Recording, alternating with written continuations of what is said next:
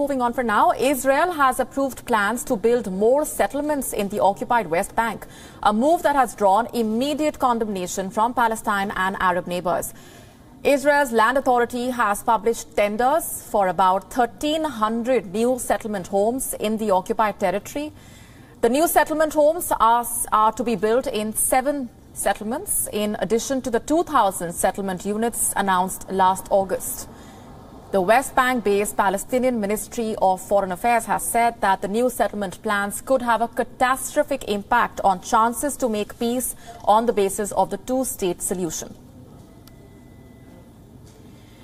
The Palestinian Prime Minister called out the move, asking the world and especially the US to confront Israel. Jordan has also slammed the settlement construction, calling the announcement a violation of international law. Listen in. The settlement programs that have been announced and are still being announced by Israel place the world and especially the United States in front of great responsibilities to confront and challenge the fait accompli that Israel imposes systematically. The West Bank was occupied by Israel in the 1967 war, but Palestinians claim all of it as part of a future independent state. But of the 3 million people living here, many are Jewish Israeli citizens. The Israelis living here are called settlers. They live in the West Bank but are citizens of Israel. There are around 130 officially recognized settlements. Over 460,000 Israeli settlers reside in the occupied West Bank. These settlements enjoy widespread backing among the Israelis. Many of them view it as a religious, national or strategic necessity. Israel cites historical and biblical links to the region, and many Jews look at it as an integral part of the biblical land of Israel. But not all of those living here moved because of their love for Israel. House prices are often cheaper than in the major cities of Israel.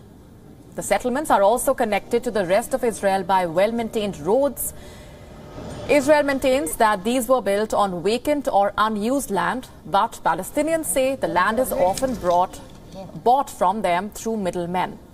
Most countries view settlements Israel has built in the territory as illegal. They call it an obstacle to peace with the Palestinians. The Joe Biden administration has also maintained opposition to unilateral Israeli settlement construction in the West Bank. But Israel's Prime Minister Naftali Bennett himself is against Palestinian statehood. Bennett used to be the former head of a settler lobby group. He ruled out formal peace talks with the Palestinian Authority during his tenure. Our correspondent Jody Cohen getting us more.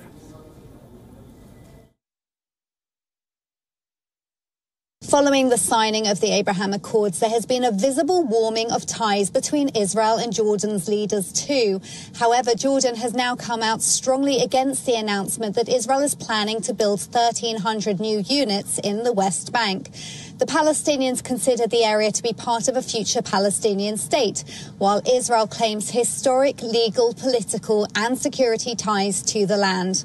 It remains to be seen if this announcement will have a bearing on the Abraham Accords, with other parties understanding the need for negotiations on the disputed territory. However, this isn't likely to happen under the current leadership. This is Jody Cohen from Jerusalem for WION World is One. WION now available in your country. Download the app now. Get all the news on the move.